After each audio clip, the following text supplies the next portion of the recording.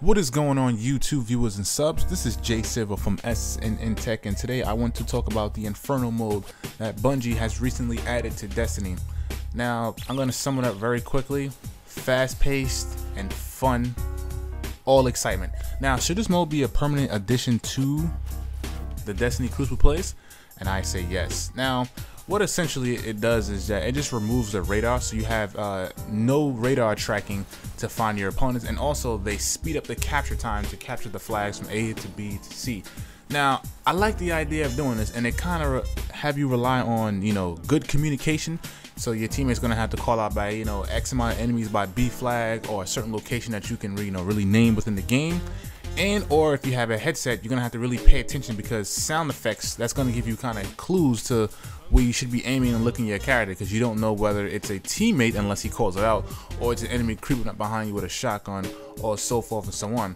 Like I said, I like the fact that capturing the flag is sped up. So you get to the flag area, you capture really quick, you keep it moving.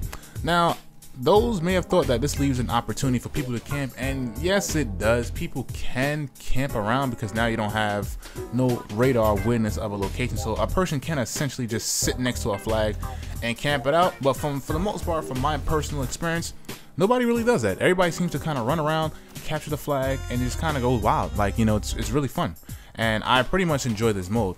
Now, of course, are there tryhards? Yes, there are tryhards in every mode that you do, but in my personal opinion, I love tryhards because they make you step your game up. Now, everybody feels differently about that, but I love the competitiveness of the Crucible, and people who are actually good, I feel, make you better if they're better than you. What is your thoughts on Inferno mode in the Crucible? Do you think it's something that you enjoy? Have you tried it out yet? Or it's something that you just don't really see no point of to remove the radar and speed up the capture and control mode? Should Bungie also extend Inferno to combined arms and maybe clash and rumble and skirmish? Let me know in that comment section below. This is Jay Silva from SNN Tech. I'm out, y'all. Later.